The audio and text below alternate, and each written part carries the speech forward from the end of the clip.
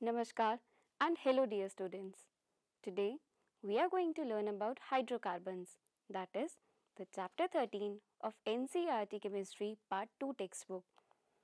After watching this video, you will be able to classify hydrocarbons into saturated, unsaturated and aromatic compounds. Understand the naming of alkanes according to IUPAC system of nomenclature. Recognize different isomers and methods of preparation of alkanes. Understand the physical and chemical properties of alkanes as well as draw and differentiate between various conformations of ethane. First, let us have an introduction of hydrocarbons. What are hydrocarbons? You might have heard this word while studying the previous chapters. The term hydrocarbon means compounds of carbon and hydrogen only. Hydrocarbons play a key role in our daily life. You must be familiar with the terms CNG and LPG, which are used as fuels. LPG is the abbreviated form of liquefied petroleum gas, whereas CNG stands for compressed natural gas.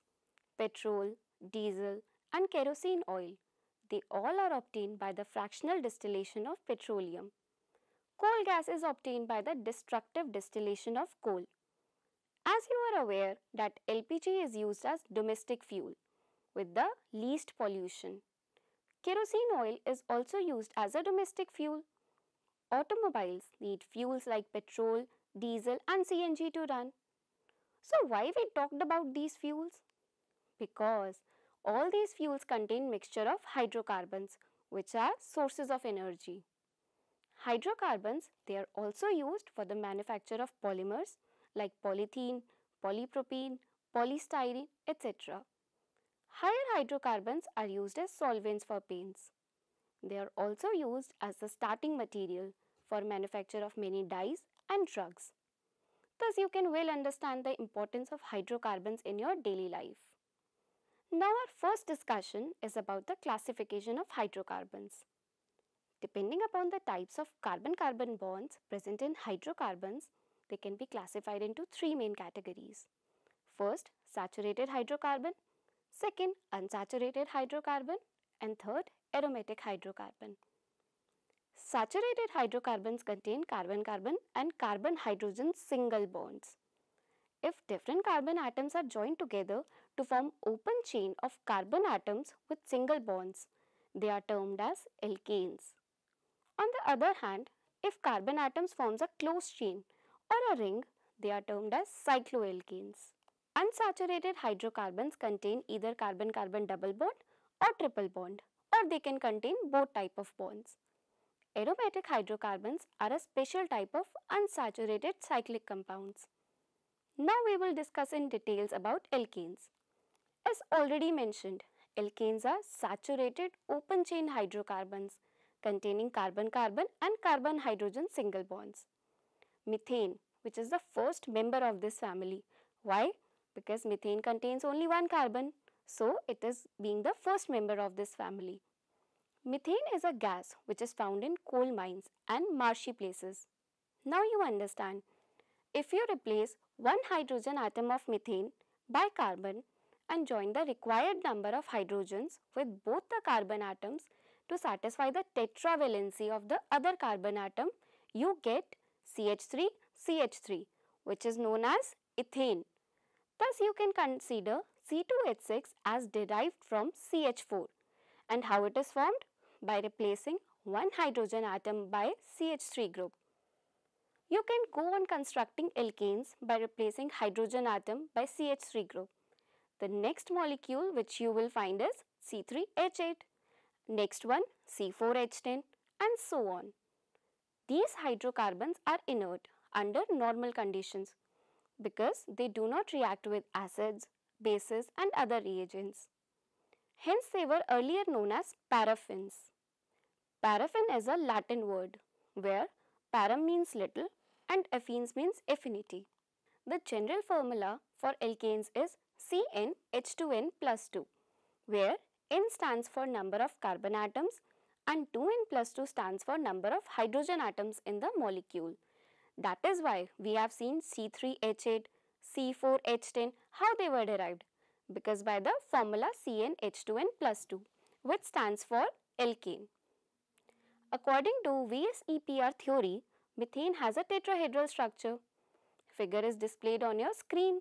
You can see it is multiplanar, in which carbon atom lies at the center and the 4 hydrogen atoms lies at the 4 corners of a regular tetrahedron.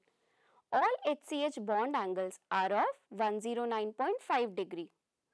Now let us discuss about nomenclature and isomerism. You are already familiar with the nomenclature and isomerism in organic compounds. To understand it better, we could be discussing few examples in alkanes. First 3 members of alkane series, that is methane, ethane and propane, they only exist in one structure and therefore no isomerism is possible in these structures. But in higher alkenes, they can have more than one structure.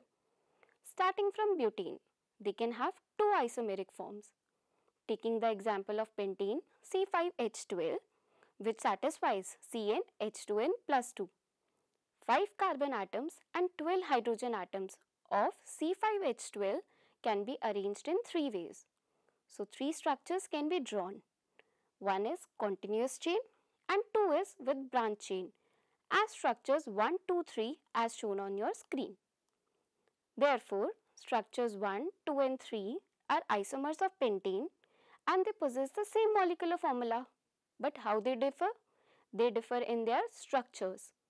They also differ in their boiling points and other properties as well. Since difference in properties is due to difference in their structures, so they are known as structural isomers. It is also clear that structure 1 has the continuous chain of carbon atoms, but structure 2 and 3 have a branch chain. Such structural isomers which differ in chain of carbon atom are known as chain isomers. Thus, you have seen that C5H12 have 3 chain isomers. Similarly, you can draw and explain for butane. It will have 2 structural isomers as we discussed, one in continuous chain and other branch chain. Now you try to draw their structure by yourself. Based upon the number of carbon atoms attached to a carbon atom, the carbon atom is termed as primary, secondary or tertiary and even quaternary. Carbon atom attached to no other carbon atom as in methane or to only one carbon atom as in ethane, they are called as primary carbon atom. Terminal carbon atoms are always primary. Carbon atom attached to 2 carbon is known as secondary. How is tertiary? Tertiary carbon is attached to 3 carbon atoms and neo or quaternary carbon is attached to 4 carbon atoms.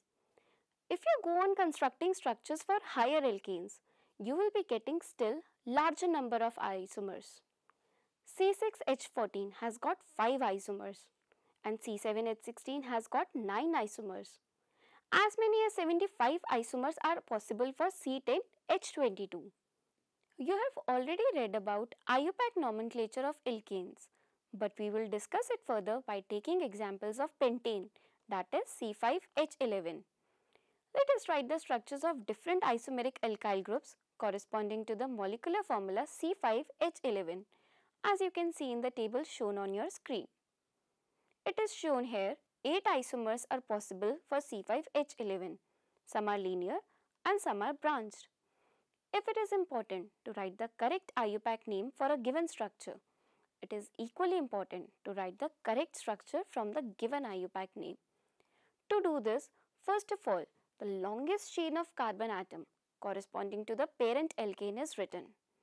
Then after numbering it, the substituents are attached to the correct carbon atom. And finally, valency of each carbon atom is satisfied by putting the correct number of hydrogen atoms.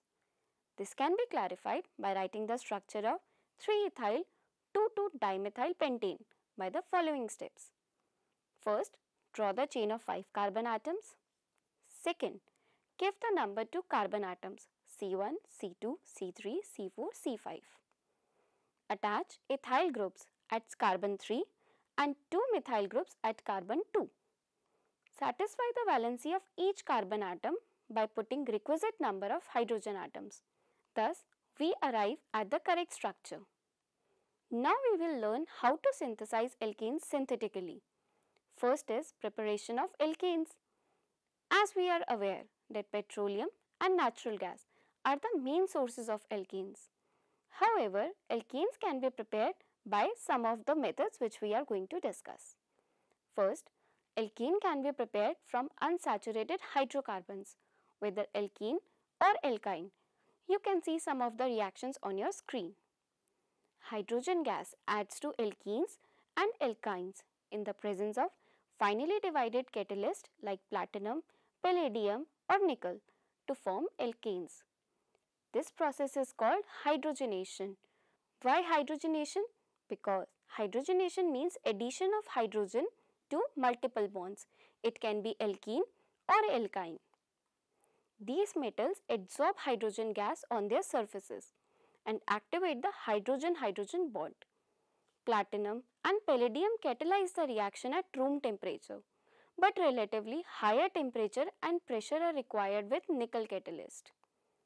Second is preparation of alkanes from alkyl halides. Alkyl halides accept fluorides. On reduction with zinc and dilute hydrochloric acid, they give alkanes. For example, the reactions shown on your screen. Chloromethane on reaction with hydrogen in the presence of zinc and hydrogen ions, it gives methane plus HCl. And similarly is the second reaction. Another example is alkyl halides on treatment with sodium metal in dry ether. Dry ether means which is free from moisture. Used as solvent give higher alkanes. This reaction is known as Wood's reaction and it is used for the preparation of higher alkanes containing even number of carbon atoms. For example, CH3Br combining with CH3Br in the presence of sodium atom and dry ether as solvent, it gives ethane. And second example you can also see considering bromoethane. What it gives as the end product? It gives butane. Now the third preparation is of alkanes from carboxylic acid. Sodium salts of carboxylic acids on heating with soda lime. What is soda lime? Soda lime is mixture of sodium hydroxide and calcium oxide. It gives alkanes containing one carbon atom less than the carboxylic acid used for the reaction as reactant. This process of elimination of carbon dioxide from a carboxylic acid is known as decarboxylation reaction. For example, sodium ethanoate on reaction with sodium hydroxide in the presence of calcium oxide and heating it gives methane and along with the side product as sodium carbonate. The second method for the preparation of alkanes from carboxylic acid is Kolb's electrolytic method. An aqueous solution of sodium or potassium salt of a carboxylic acid on electrolysis gives alkane, which contain even number of carbon atoms at the anode. You can see an example of Kolb's reaction on your screen, that is sodium acetate on reaction or electrolysis with water gives ethane plus carbon dioxide plus hydrogen plus sodium hydroxide. This reaction is supposed to follow the path shown on your screen. Sodium acetate is a strong electrolyte which completely dissociates into acetate and sodium ion in water.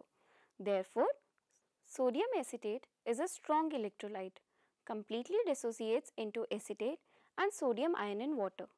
Therefore, sodium acetate giving acetate ion and sodium ion in the presence of water. On electrolysis of aqueous sodium acetate, acetate ion gives off an electron at anode, thereby forming acetate free radical which is unstable and converts to methyl free radical and carbon dioxide gas is released. The reaction at anode you can see on your screen. Then two methyl free radicals combine to form ethane, and at cathode water accepts an electron releasing hydrogen gas. Therefore, it is clear that methane cannot be prepared by this method.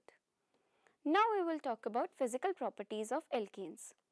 Alkanes are almost non-polar molecules because of the covalent nature of CC and CH bonds and due to very little difference of electronegativity between carbon and hydrogen atoms. They possess weak van der Waals forces.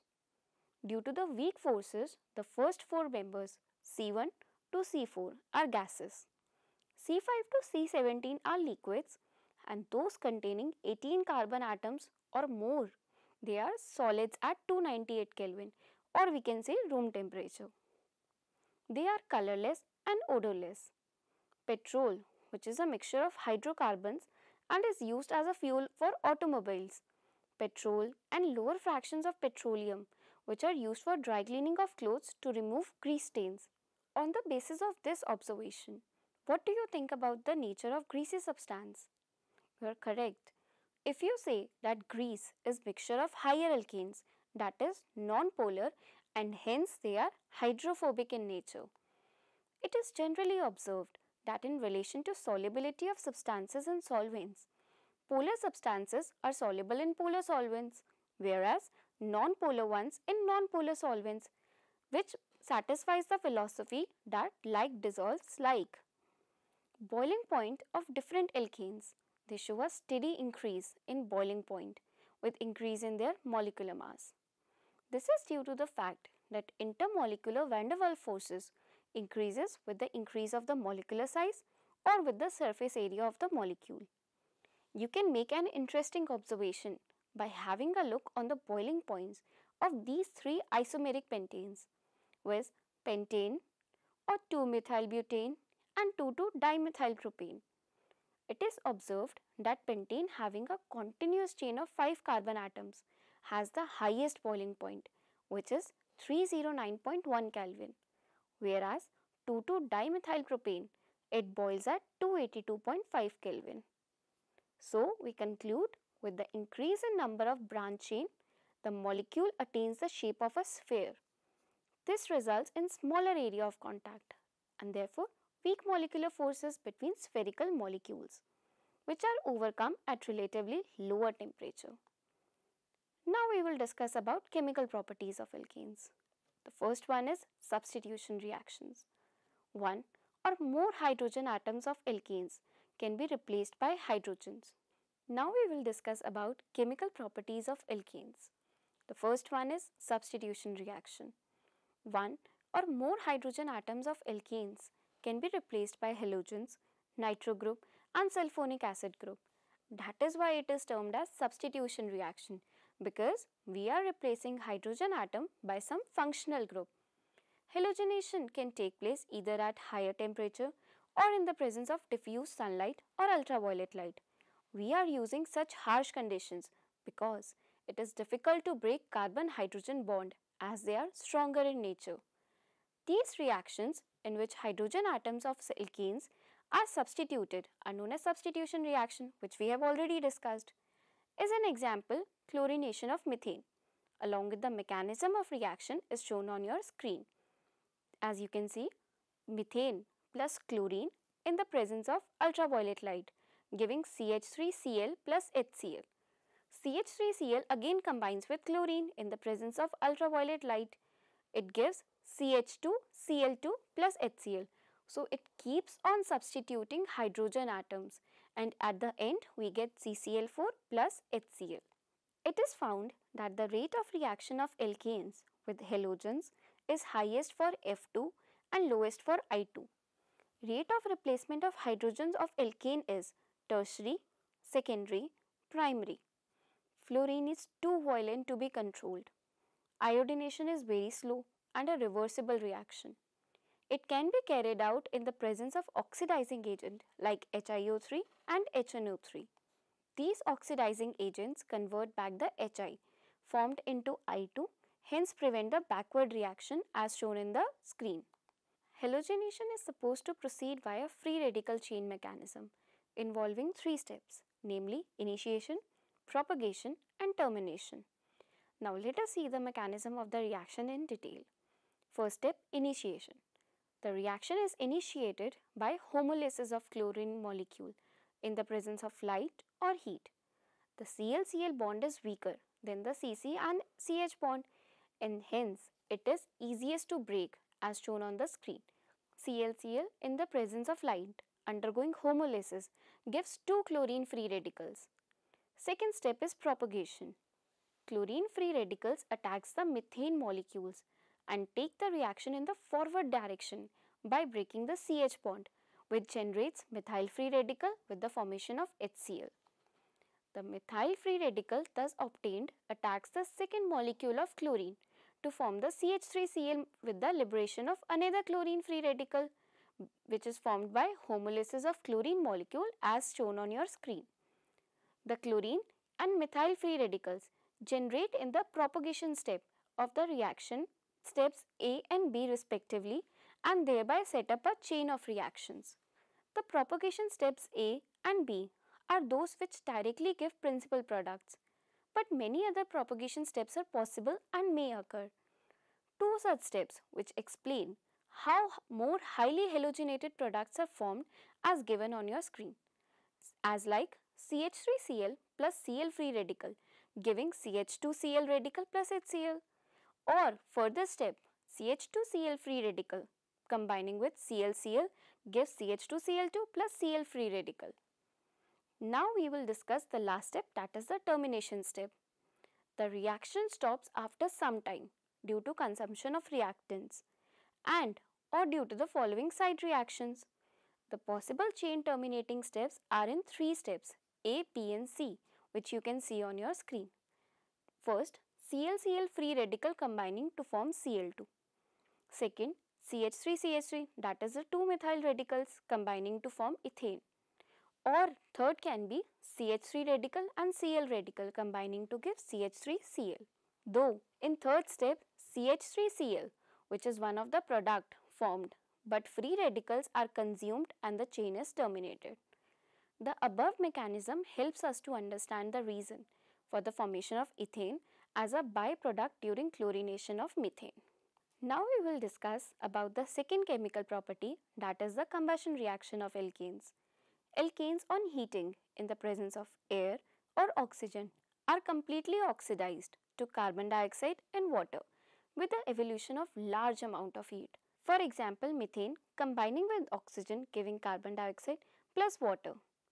The general combustion equation for any alkane is shown on the screen, where n moles of CO2 and n plus 1 moles of H2O are formed. The balanced chemical equation is appeared on your screen.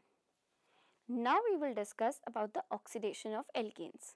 We can call it as controlled oxidation. Alkanes on heating with a regulated supply of oxygen at high pressure and in the presence of suitable reaction conditions and catalyst give a variety of oxidation products as shown in the reaction on the screen from 1 to 3.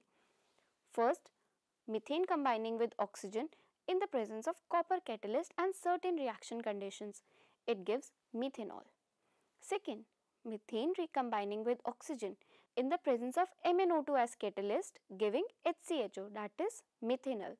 Third reaction in which ethane combines with oxygen in the presence of manganese as catalyst, it gives acetic acid, that is, or ethanoic acid, which we can say. Fourth, generally alkanes resist oxidation, but alkanes having tertiary hydrogen can be oxidized to corresponding alcohols by potassium permanganate. For example, 2-methylpropane oxidizing in the presence of potassium permanganate. It gives 2-methylpropane 2-ol. Now, fourth type of chemical reaction shown by alkanes is isomerization. N-alkanes on heating in the presence of anhydrous aluminium chloride and hydrogen chloride gas isomerized to branch chain alkanes. For example, when N-hexane is heated in the presence of anhydrous AlCl3, major products are shown on your screen. They get isomerized to form 2-methylpentane and 3-methylpentane. Now we will discuss about fifth property, that is aromatization. In alkanes having 6 or more carbon atoms on heating to 773 Kelvin at 10 to 20 atmospheric pressure in the presence of oxides of vanadium, molybdenum or chromium supported over alumina get dehydrogenated and cyclized to benzene and its homologous. This reaction is known as aromatization or reforming as given in the reaction on the screen. In the given example, N-hexane gets cyclized and aromatized to benzene on reaction with chromium oxide or vanadium oxide or molybdenum oxide. Another chemical reaction is with steam. Methane reacts with steam at 1273 Kelvin in the presence of nickel catalyst to form carbon monoxide and hydrogen. This method is used for industrial preparation of hydrogen gas. Reaction shown on your screen says methane plus H2 reacting in the presence of nickel gives carbon monoxide and hydrogen. Now we will discuss about pyrolysis. Higher alkanes on heating to higher temperature decompose into lower alkanes and alkenes. Such a decomposition reaction into smaller fragments by the application of heat is called pyrolysis, or it can be called as cracking. It has not been possible to separate and isolate different conformational isomers of ethane because of their rapid interchange in different conformations. Now with this, let us conclude what we have discussed today. We studied about classification and naming of hydrocarbons. We have also discussed about the physical and chemical properties of alkanes, different isomers of alkanes, and methods to synthesize alkanes. We will discuss further about alkenes in the next lecture. Be safe and keep learning and exploring. Thank you.